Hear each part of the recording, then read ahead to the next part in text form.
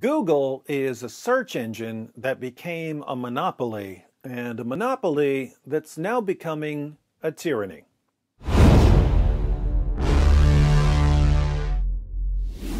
For those of you who keep saying, David, why are you talking about this? Why aren't you exposing Muhammad and the Quran?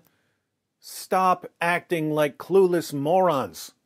If the people who've been taking over the internet get their way, there won't be any more exposing Muhammad and the Quran on the internet. Exposing Muhammad and the Quran will be hate speech that gets you canceled. So take a step back and recognize the times that you're living in, and understand that when someone starts threatening your ability to speak, you might want to do your part in making sure they don't succeed. Now, the tech tyrants aren't going to face much of a challenge from Congress or the Senate or the President for the next few years, at least not here in the US. In other countries, these companies will face resistance from elected officials. In the US, the most significant challenge will come in the courts. So it's a good idea to pay attention to the lawsuits that are mounting. As an interesting example, one that involves our YouTube overlords, Rumble apparently didn't like the ever-growing threat from Google, so Rumble launched a preemptive strike. The Wall Street Journal reports. Video sharing site Rumble Inc. accused Google in a lawsuit of abusing the power of its search engine and mobile operating system to boost its YouTube video service over rivals, the latest allegation of anti-competitive conduct against the Alphabet Inc. unit.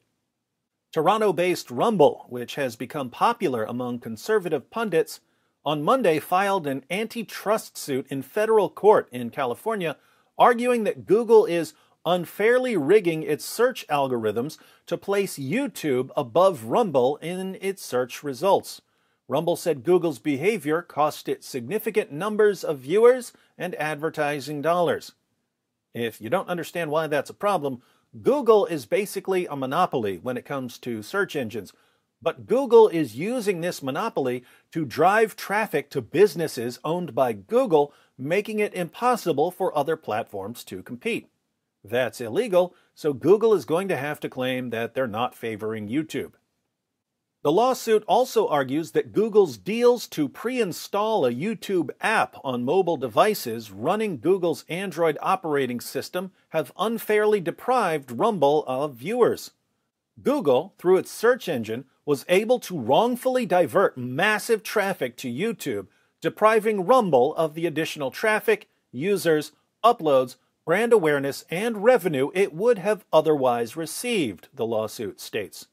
In other words, when people do a search on Google, they're looking for certain kinds of content. A video on Rumble might be exactly the content they're looking for, but Google, which has the monopoly, sends them to YouTube instead. This destroys competition, and again, it's illegal. We will defend ourselves against these baseless claims, a Google spokeswoman said. Rumble's lawsuit cites the findings of a Wall Street Journal investigation from July that found Google's search results gave a preference to YouTube links over those from video rivals. In a series of tests, the journal found that search results in a large majority of cases featured YouTube videos ahead of the same or very similar versions of the videos available on competitor sites. Rumble wasn't featured in the journal testing, but the video sharing company says in its lawsuit that it conducted its own similar tests using its videos.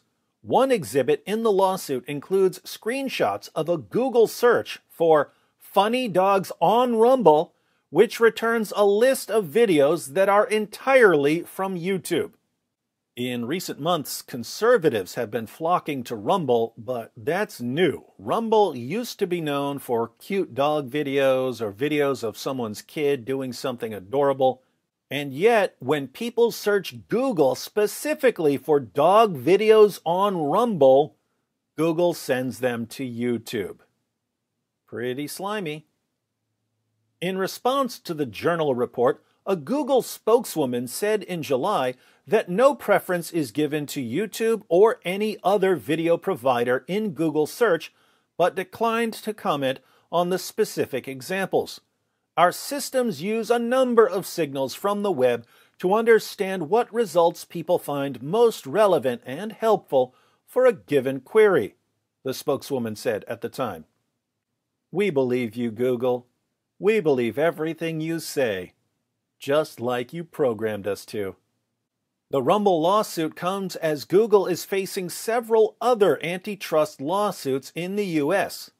Two sets of U.S. states have alleged the company has abused the dominance of its search engine and its advertising business.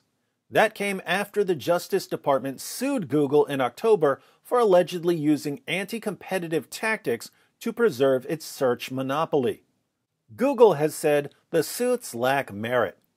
While elements of the U.S. cases, as well as antitrust decisions in the European Union, have previously alleged that Google has used its heft to help its smaller businesses, Monday's case is rare for its focus on its promotion of YouTube, which Google purchased in 2006. I wonder if Google knew, back when it bought YouTube, that it would eventually be striving for totalitarian control over what we're allowed to say. Or did they decide that later?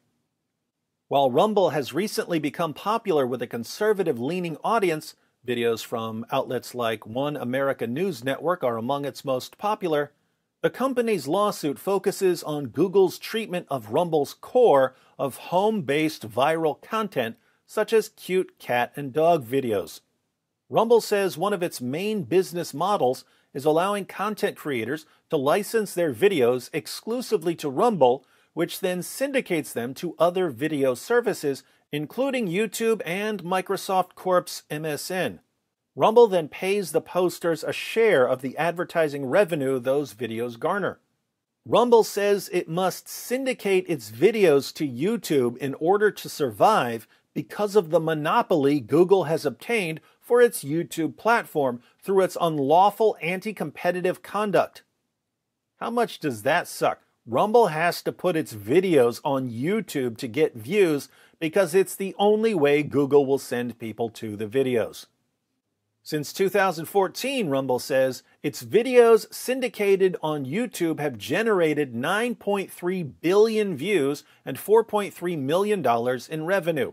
Rumble contends that most, if not all, of those 9.3 billion views would have occurred on the Rumble website had Google not boosted YouTube in search results.